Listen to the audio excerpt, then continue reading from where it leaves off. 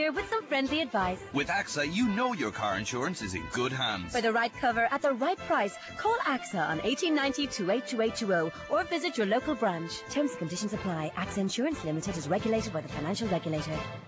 The Tubridy Show on RTE Radio 1 in association with Benecol. No one does morning radio quite like Tubridy. No one lowers cholesterol quite like Benecol.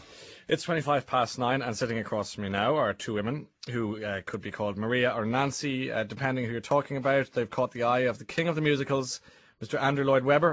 Of course, he's not Mr., he's Lord or God or whatever they call it. And they first came to his attention in BBC shows like How Do You Solve a Problem Like Maria and I'd Do Anything, and they'll be performing in a special 60th celebration of the band's birthday himself. So Aoife Mulholland and Jessie Buckley, welcome to the programme. Thank you very much, Ryan. It's about bloody time I met you, Buckley. Is it long enough I know. talking to you on the phone? well, congratulations on all your successes, of course, in recent times. Jessie, I'll start with you because you're the last person I spoke to in that sense. You have been, well, you did very well. You came, what, second? Second, yeah.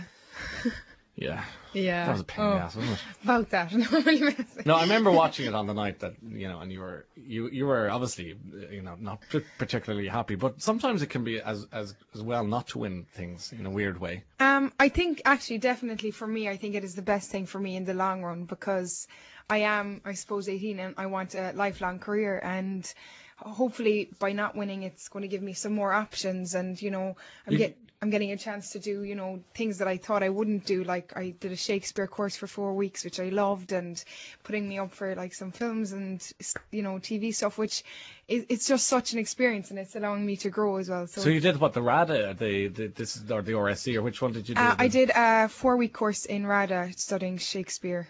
And is there a lot of I do want all to be or not to be is stuff? But did you have to do a lot of kind of English accents, clipped English accents? Actually, you know what? They wanted us to do it in our own accents, which was nice because you love that. Wouldn't you love Hamlet done by Cork? And a nice Kerry accent. Like. Yeah. Kerry does Lear. Romeo, you know. Romeo, wherever art thou, Romeo? I love that. And then you could do a Galway version of Macbeth, which would be great. And so the acting thing, have you done auditions for movies and TV and everything? Yeah, I have done a few things, which is, it's such an experience, and it's kind of another thing that you know, just another thing that'll help you grow as well. So what do you want? What would you love to be in? Like a film or a TV show? I want to keep my options open, and at the moment I'm just, you know, testing the water and seeing what's the best thing for me to go in now. I'm quite adamant though to go into the right thing right now and not to go into something really big, you know, I'd love maybe a small fringe theatre thing, or, you know, kind of off West End. So you want to Festina Lente, make haste slowly. Yes. Do it in your own time. Is that it? Yeah. Okay. That's the plan. It makes a lot of sense.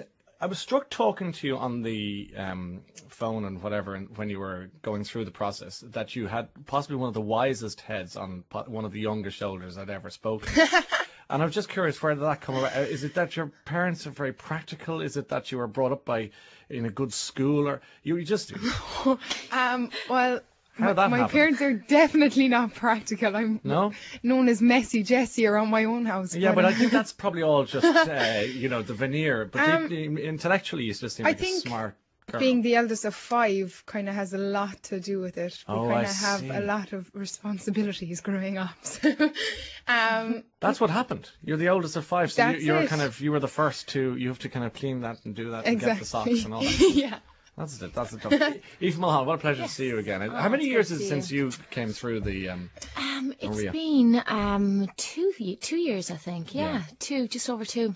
Okay, and you came. Did you come second in that as well? No, I didn't. I only came 4th. Only 4th. yeah. Not quite a medal, but in the zone. Yeah. But nevertheless, you were well got and liked on the show by judges, and particularly by Andrew Lloyd Webber, who seems to have a thing for both of you. I mean that in the nicest way possible. But he does seem to be fond of you both for whatever reason. Yeah. You went on to do Chicago, didn't you, Roxy? Yes, that's right. And then what? What have you been doing since then?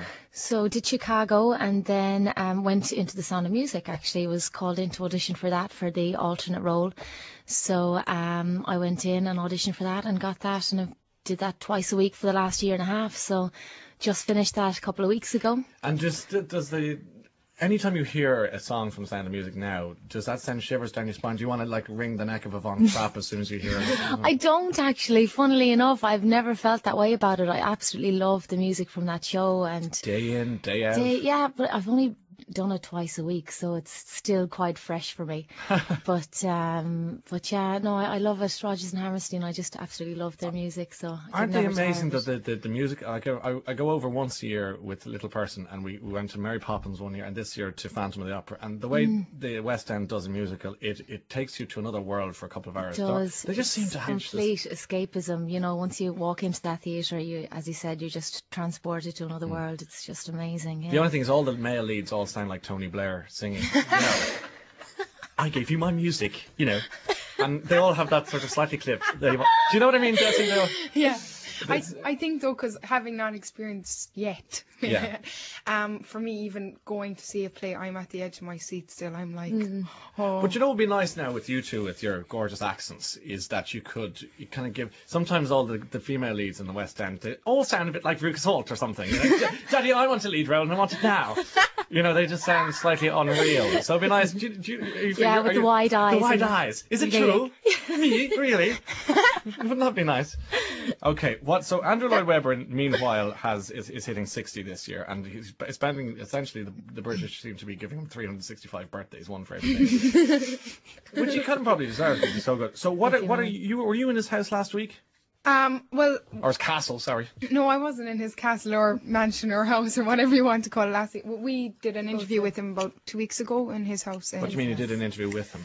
Well, the Irish Independent were there, and we just did an interview, the three of us, and he was chatting away and talking about us in front of us, which is quite weird, actually. Did he explain why he likes you guys so much? He did. Do you know what? Toot your own horn, you're allowed. Because I'm asking you the question.